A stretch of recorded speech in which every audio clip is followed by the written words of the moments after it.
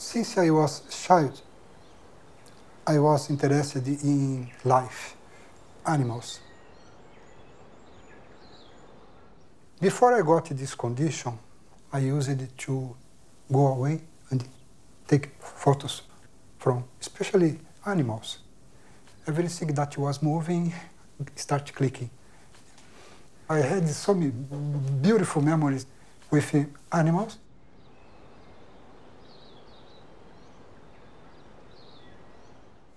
I got this brain cancer, and it was impossible to work because the brain cancer gave me this kind of side effect.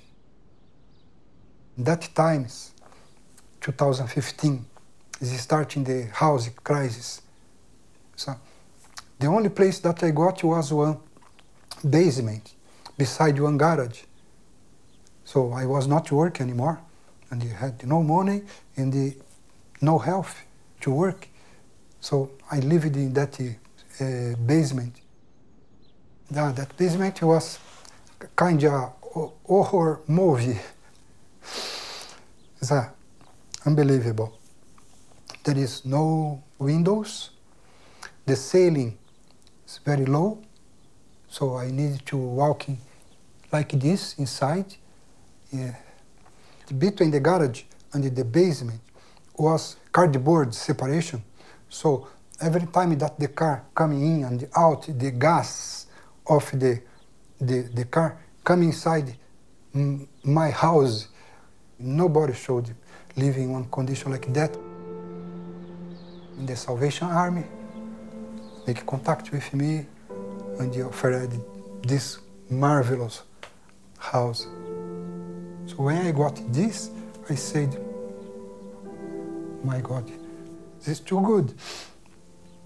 I have a window. I didn't have a window down there in the basement. So here I can see the sun coming down. Yeah, I can sit down here. It was a fantastic feeling. The people from Salvation Army was very nice. I am very lucky because we have about 10 Salvation Army houses here, and sometimes they make some kind of street barbecue. And it's nice because the opportunity to talk to the people, talk about and ask questions, things like this. If I say this make a huge difference in my life, it's not enough. It's a kind of another life, born again. Sometimes it's difficult to accept the limitations, so the best way to administrate my life is thinking about today. The mountains, the birds, the nice tea. Today is this, today is the house, today is the home, today is the place where I stay.